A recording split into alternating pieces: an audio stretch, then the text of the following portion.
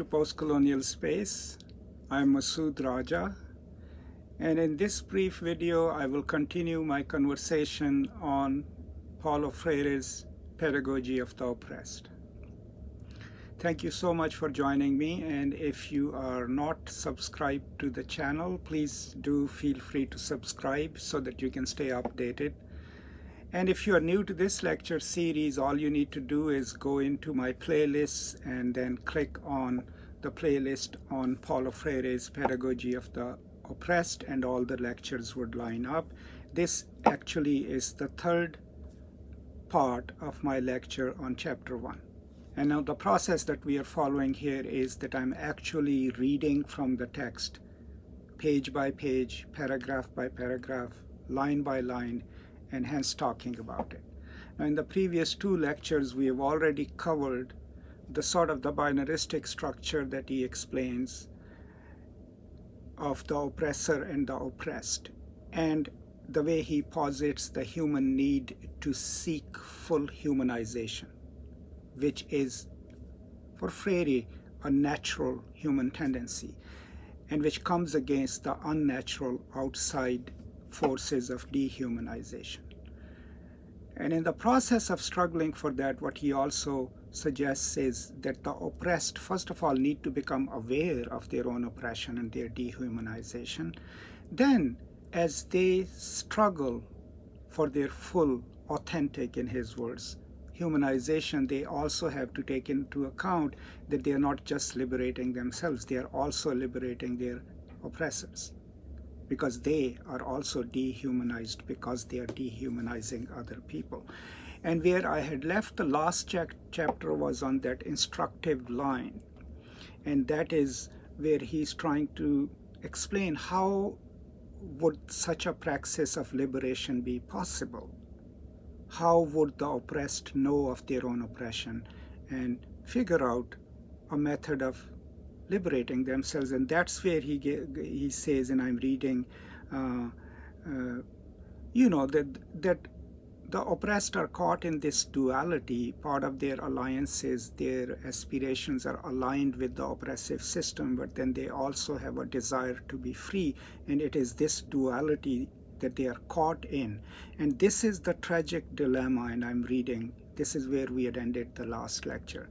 This is the tragic dilemma of the oppressed, which their education must take into account. So here is where he will now start talking about the pedagogy of the oppressed. Now, you might have noticed that I'm recording on a different platform because the earlier videos had some problems. So I'm recording it through an app on my phone, which does not allow me to share screen, but I will be posting pictures of the text right here in post-editing. So by the time this gets to you, you probably can see the text that I am reading, okay? So I will continue reading the next paragraph and then talk about it. This book will present some aspects of what the writer has termed the pedagogy of the oppressed. So that's writer, of course, is Freire himself. A pedagogy which must be forged with, not for, the oppressed. A pedagogy which must be forged with and not for the oppressed. And that's really crucial. So first of all, he's telling us this book will address this question of the pedagogy of the oppressed. But it is not a top-down pedagogy. It is not for the oppressed. It's not one of those recipes that we give to people. Here is how poor can change their lives. Here is how women can, be equal. No.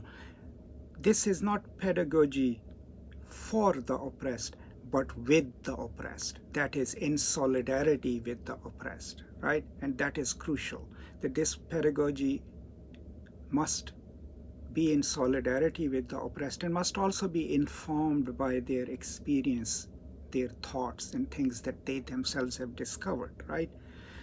And then in parentheses, whether individuals or people, right? In the incessant struggle to regain their humanity. So first of all, this pedagogy is the pedagogy of the oppressed. It is not for the oppressed. It doesn't come from top down, but it is with the oppressed.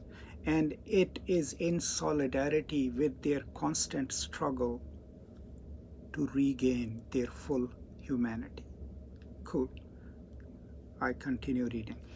This pedagogy makes oppression and its causes objects of reflection by the oppressed.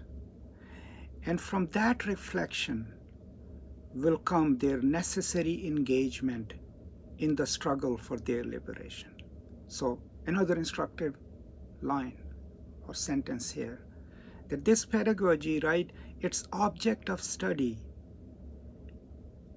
object of reflection is the structures of oppressions themselves. But it's not Masood Raja sitting at his university reading the object, the structures of, no. As understood and reflected upon by the oppressed themselves, that's instructed. The insights must come from them. And from that reflection will come their necessary engagement in the struggle for their liberation. Okay? And in the struggle, this pedagogy will be made and remade. So this is the pedagogy of the oppressed. But it is a pedagogy of praxis. And that praxis is led by the oppressed themselves, their way of thinking about their own oppression. And it is informed by that. But it is also not fixed, because as the struggle develops, as the oppressed develop their ways of critically looking at the reality outside of them, right? The pedagogy must shift accordingly. So it cannot be a fixed system of pedagogy. No 10 lines of this is how to do pedagogy of the oppressed. So this is, I think, a crucial paragraph. Now, on a side note, I mean, those of you who have read your Foucault, your Derrida, the post-structuralist, even the post-structuralist Marxist, we are already having certain problems with the way Freire is using these vocabularies, right, of authentic self, right? The problem is, in the post-structuralist world, the question of the authentic self itself becomes problematic, right? If we know discourse and that we are over-determined by discursive situations, even though Freire is clearly positing that the consciousness of the oppressed is structured by the structures of oppression in which they exist, to a level that they internalize the logic of that oppression and function accordingly. So it's not as simple, but keep that in mind. Another thing problematic is the experiential aspects of identity. Now, if you have read Can the Subaltern Speak or watched my series of lectures on it, if you have read, Lacan, we already know that the experience alone, we cannot access it without language and without the symbolic order. So the question of knowing things simply experientially is deeply problematic in post-structuralism, because that access to that is through language, through a discourse, through the symbolic order. So then our access to the real, even what we are experiencing, is mediated through larger structures of ideology. And how do we get out of that? Probably this is not the place to answer it, but keep those complications in mind, right? So I'm not trying to oversimplify Freire, but these are the things that you, me, and anyone else who lives in a post-structuralist paradigm will immediately start thinking, right? So we go to the next paragraph. The central problem is this, okay? How can the oppressed, as divided, unauthentic beings, participate in developing the pedagogy of their liberation? Now, by inauthentic beings, what he basically means is that these are, and it's a very humanistic claim, that these are beings who are not reconciled with their self, with their own humanity, because their own sense of self even and their place in the world is overdetermined by the structure of oppression in which they exist. So the authentic self would then be which is reconciled with itself, right? And which is not overdetermined by the structures of power, structures of oppression that determine it. So that's some distinction to make. But how will they develop this pedagogy?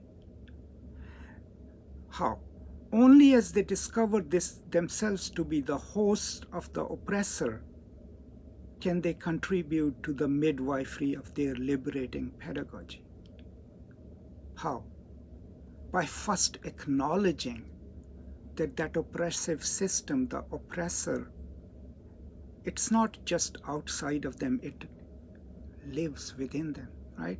It's lodged within their self. So first recognition is then to question the very system of thought, system of reflection, the logical way of looking at the world.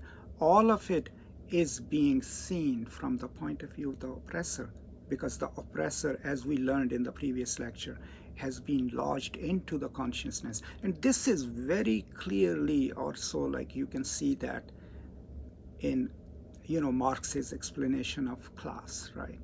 That, or Marx's idea of ideology, right, as this epistemological veil that makes the workers look at the world from the point of view of the dominant classes, because they have been overdetermined by the ideology of the dominant classes. So in that epistemological model of ideology, the purpose was to lift the veil so that the workers could actually see their own experience from the point of view of their own class interests. So this is a reworking of that, right? And I continue reading. As long as they live in the duality, they means the oppressed, in which to be is to be like, and to be like is to be like the oppressor, right? So the duality is that the question of being then for the oppressed is not being who they are, but being like someone else, right? Because the identity that they inhabit is imposed from outside forces which they have internalized. So they are not necessarily being themselves, they are being like someone else, and that someone else is the oppressor, because that is the system within which they are performing that identity. So this is the duality in which the oppressed exists. So if they exist in it, how would they become aware of that? And next, how would then they develop a pedagogy that can liberate them, right? Cool. So I'll read again. A duality in which to be is to be like, and to be like is to be like the oppressors. This contribution is impossible, right? Within this duality, the contribution to a liberating pedagogy is impossible. The pedagogy of the oppressed, I'm reading, is an instrument for their critical discovery that both they and their oppressors are manifestations of dehumanization. So the project of critical pedagogy, or pedagogy of the oppressed, then is for the oppressed to realize that they are a product of an oppressive system. But not just they, that those who oppress them are also part of that dehumanizing process. So not only are the oppressed dehumanized, but in the process of dehumanizing them, of course, the oppressors themselves have been dehumanized too, and it is an acknowledgement of that. Going on to the next paragraph then. Liberation is thus a childbirth, and a painful one.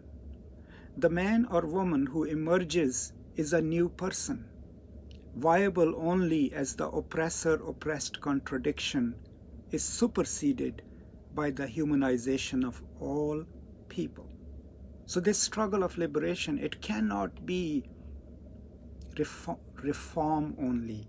It cannot just be surface changes. What he's asking for is rewriting the world, right? Re-establishing the social order in which that oppressor-oppressed dichotomy doesn't exist, right? And hence that is going to be a painful process. Painful process how? The oppressors have to learn not to be oppressors, right? And the oppressed have to learn to be free individuals and collectives, but at the same time take on the responsibility of liberating the oppressors too, and not become oppressors themselves in the process, right? Hence, it's a childbirth, it's painful, but it's also something new coming into the world, right? And it is viable only if the humanization project focuses both on the oppressed as well as the oppressors, because both are dehumanized in this unjust system. Okay, and I read. Or to put it another way, the solution of this contradiction is born in the labor which brings into the world this new being, no longer oppressor nor oppressed, but human in the process of achieving freedom, right? So the true liberation then will come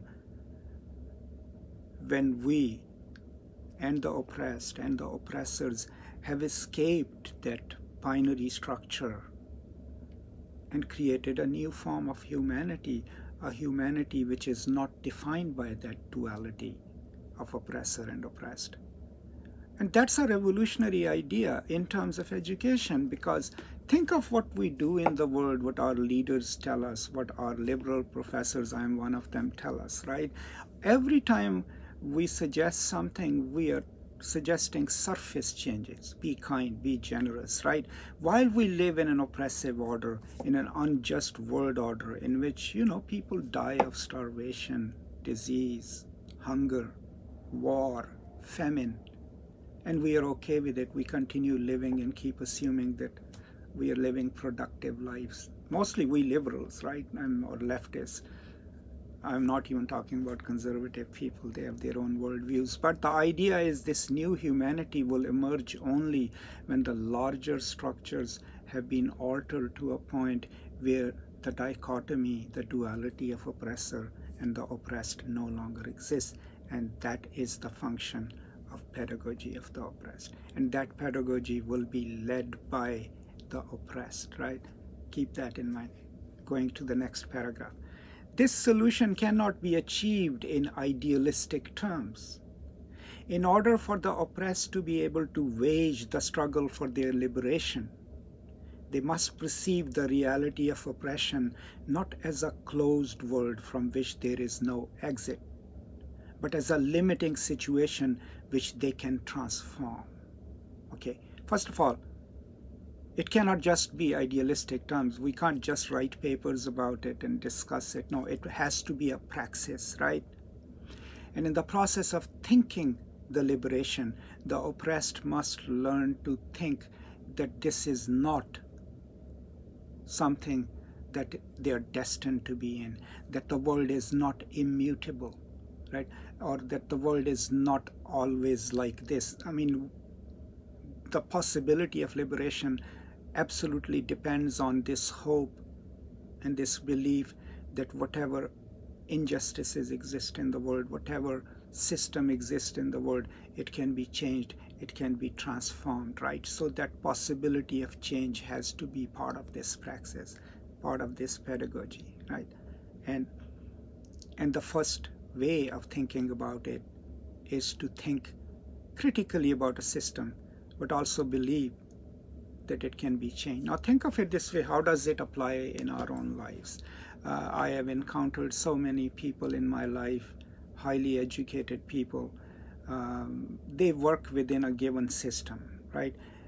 And within that they perform their activities, evaluate their peers, right? Write reports on the people who work for them. But have you noticed how many of them actually question the very practices that the system encourages or forces them to do? No, most of us usually follow a given system of rules and function in, and our energies are mostly spent on enforcing those rules. Very few of us actually go out and think the system itself and talk about whether it's a just system or not. If you have been an education major in the United States of America at any college or university, think back, what is it that they were teaching you? Were they teaching you to rethink the educational system? I'm pretty sure not.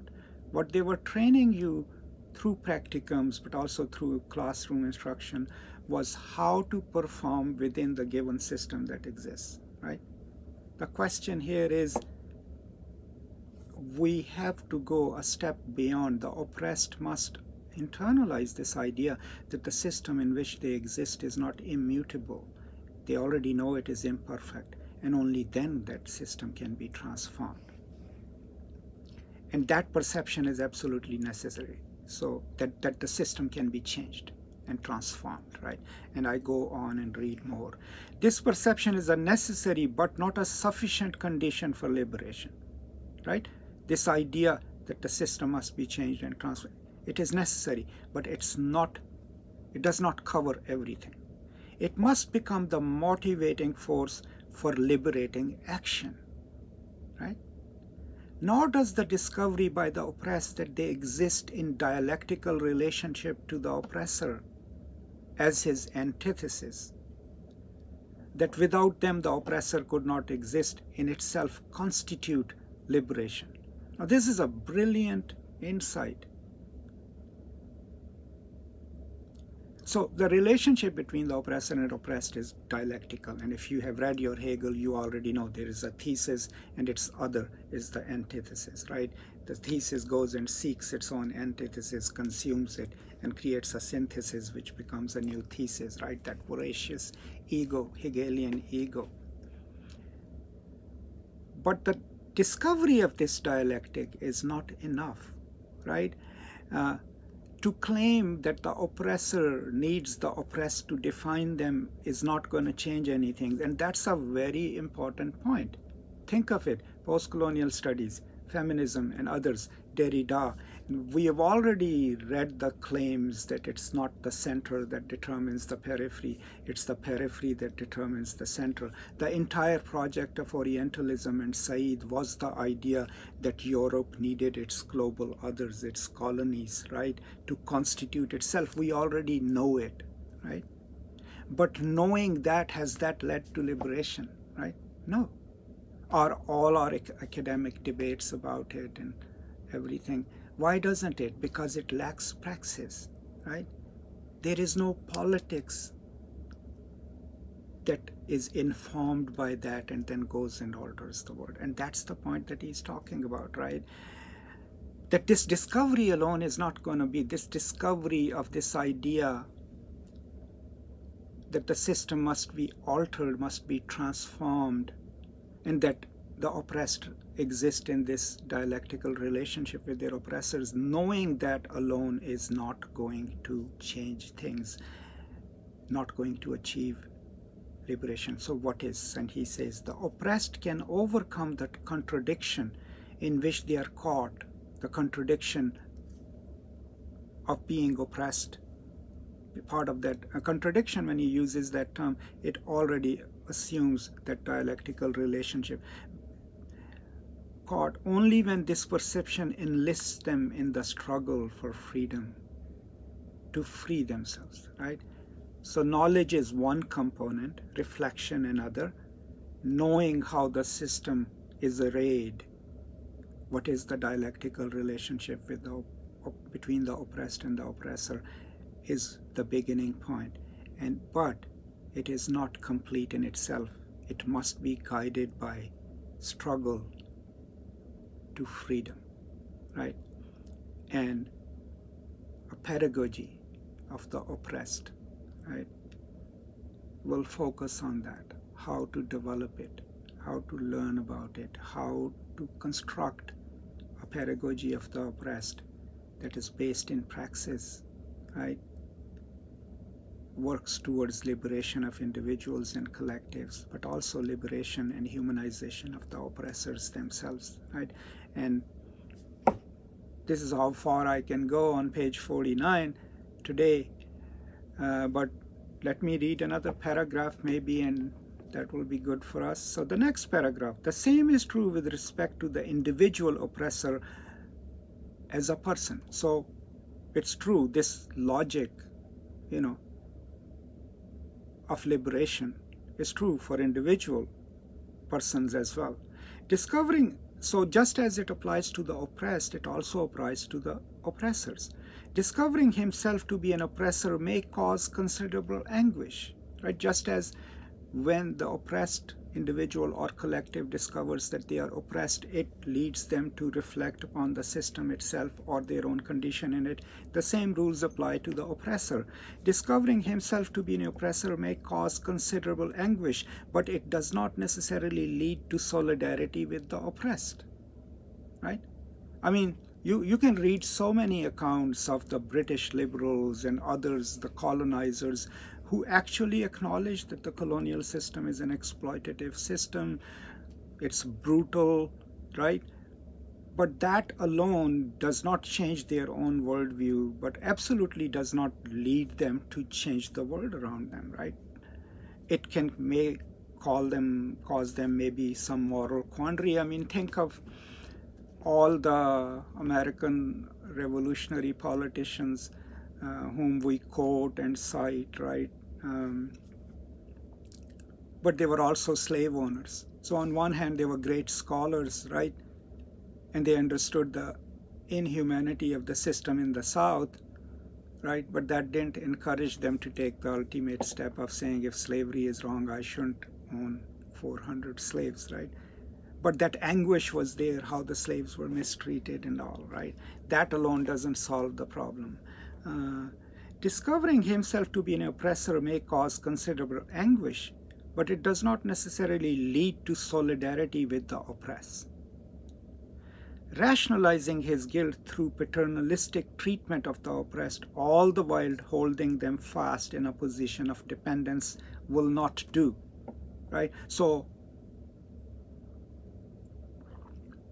all these people in powerful positions, right, who continue talking about the poor and how they need help, right, and then keep criticizing their own privileged position, that doesn't accomplish anything unless they work in solidarity with the oppressed to change the system in which they inhabit the place of the oppressor, right? So there is like a wonderful critique of bourgeois liberalism here, okay?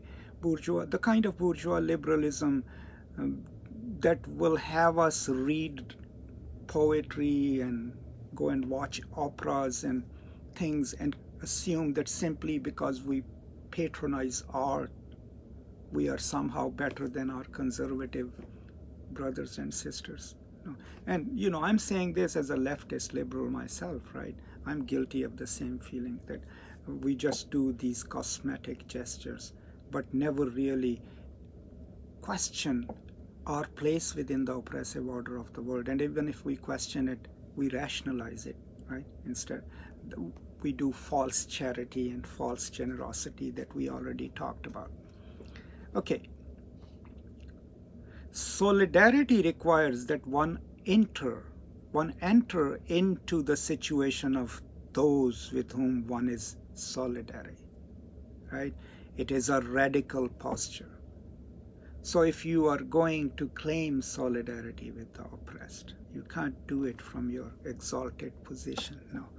Solidarity requires that one enter the house of the individual and group that you're in solidarity with, right? It is a radical posture. It's not something that we do in our drawing rooms. It's to stand with, enter the world of the oppressed and stand with them. Think of it, you know, the early abolitionist movement, right? These people were privileged, they were white, but when time came, right, some of them actually went and stood with the slaves, right? That kind of solidarity is what he's talking about. It is a radical posture. It is radical because you're trying to transform the world by actually leaving your place of privilege and entering the place of the other with whom you are in solidarity, right? That's why it's radical. And there is like a whole chapter on radicality itself. I have a brief lecture on it. You can watch it, but we will get to that as we read this more and more. If what characterizes the oppressed is their subordination to the consciousness of the master, as Hegel affirms, so that's master-slave dialectic in Hegel, you can read it.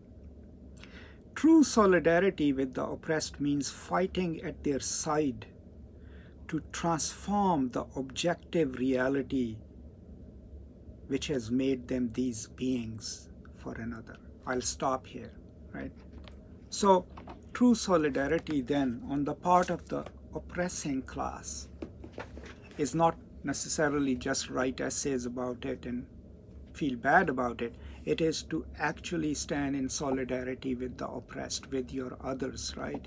And then fight the system that have created them as this other, right? That has locked them in this master-slave dialectic, right?